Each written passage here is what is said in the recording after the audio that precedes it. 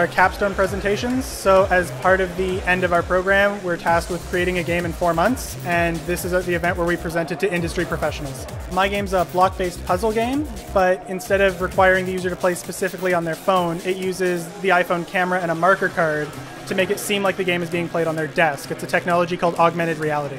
The game programming program is a 3-year advanced diploma at Humber College. We teach them how to program, we teach the math they need, the physics, artificial intelligence. One of our former grads from last year was hired by Ubisoft.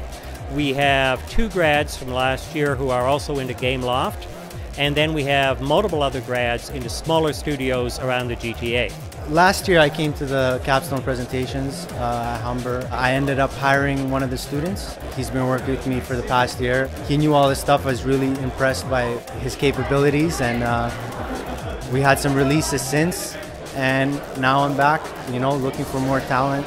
I really like about Humber College that we have a great amount of teachers and professors that are experienced in the industry themselves and really know how things work every day in the real world. Well, I knew I was looking for a programming course when I was looking for colleges, but video games I've always been interested in, and at the time Humber was the only game-focused course that I could find in Ontario. And what that meant was we spend more time being practical and building games and doing what I actually wanted to do in the computer as opposed to learning the raw theory behind everything. I'd really like to focus, I think, on the mobile games.